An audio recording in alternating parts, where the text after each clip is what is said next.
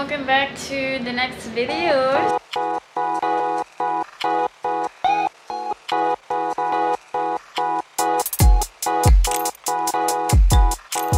For the next video, I'm gonna go, guys, show you the things that I brought here para alam niyo kung ano yung mga ipapak niyo for your medical, okay? So, I got 2 bags in here, actually 3. I got another tote bag here na nakuha namin sa Crimson Hotel sa Boracay. And another handbag. Oops! Ah! And another handbag. Yan. So, bale. Ayan yung dala ko on the way here. So, on my big bag. So, alam nyo guys, naghanap talaga ako na ang tote bag na ganito because this is also the bag that I'm gonna use pag fly ko sa United States pag na-approve, hopefully. So, yan. Kasi, pag nag-fly kayo guys, you will have to bring some documents as well. Hindi ko pa alam yung exactly yung mga documents na yun so far, but I think it's your medical and the yellow packet. I'm not sure guys kasi wala pa ako sa part na yun. But yeah, so today what I brought here are my St. Luke's medical documents. So dito ko siya nilagay. We'll dig deeper into this on a separate video. So yeah, dyan ko siya nilagay. And then I also brought laptop here. Not necessary pero for entertainment. Or yeah, may wifi naman dito, you can connect.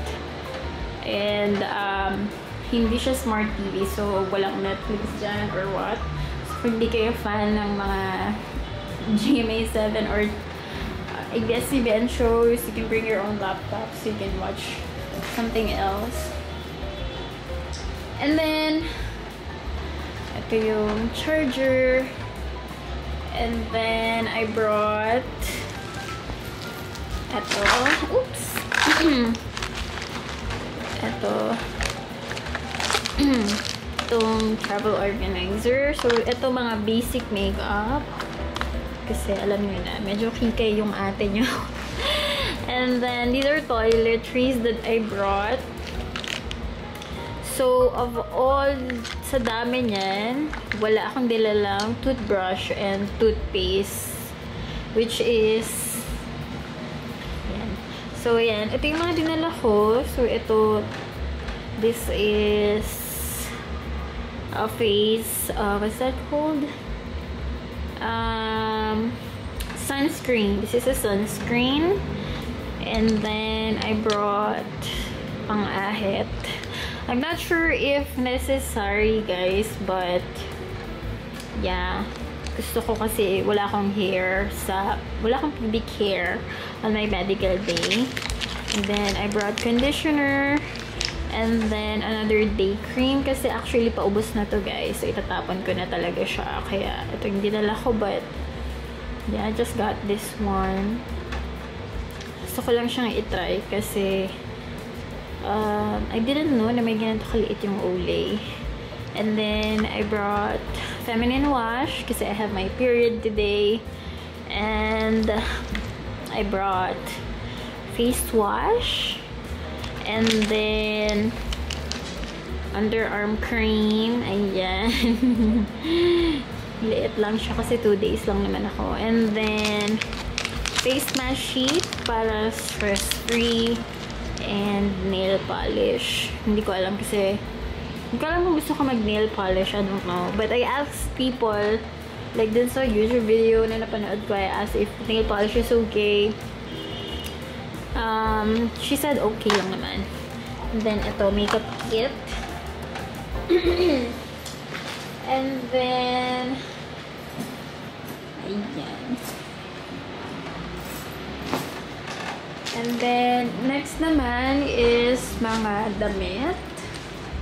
Yun. So, sabi nila, it's better if you bring or if you will wear yung outfit na mas madaling hubarin on your medical day. Kaya, ang dinala kong damit, so, of course, underwear.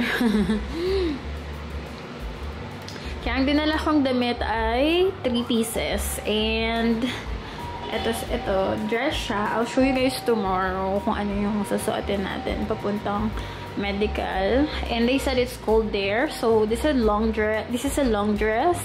And then I brought like a cardigan. Maliit lang siya.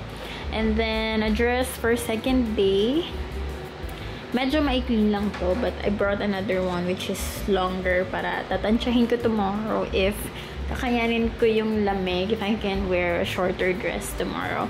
And then isang pajama for when I sleep for the night. Yan, dyan ko siya nilagay. So yeah, that is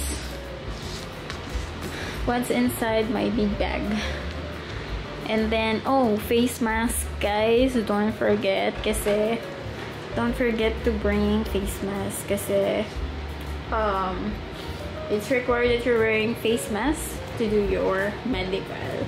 Na-require siya ng St. Luke's. And then, of course, napkin. You don't want to see that. And then, ayan, cash. So, I wanted to separate all the cash that I have among all my bags kasi it's a scary area and I'm a little anxious about my things. And then, some stuff na dinala ko lang din, yan. Hair iron, because I'm just that person.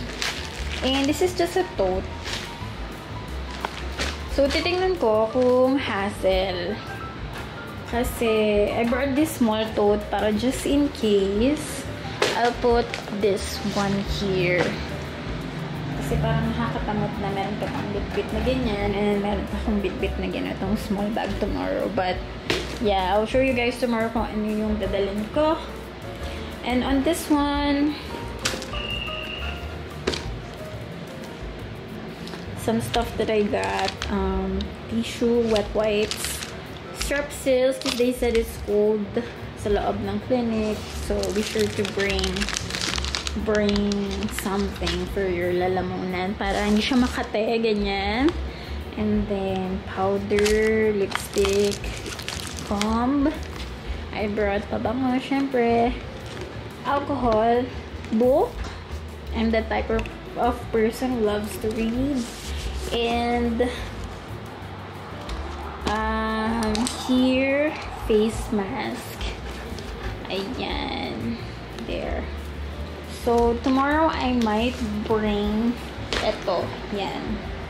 Yung dalawa. Kasi, nandito yung pera ko and stuff. Ayan. So, that's what consists of my bag. And then, my mercury drug. Bumili ako ng for my singaw kasi may singaw ako. Ayan. So, yan guys. Hopefully, this video can help you para you guys know what to put in your bag for your medical stay. And, ayan, just a reminder that you don't have to bring a lot. So, yeah. See you guys on my next video. And in the next video, I'm gonna show you guys the documents that I'm gonna bring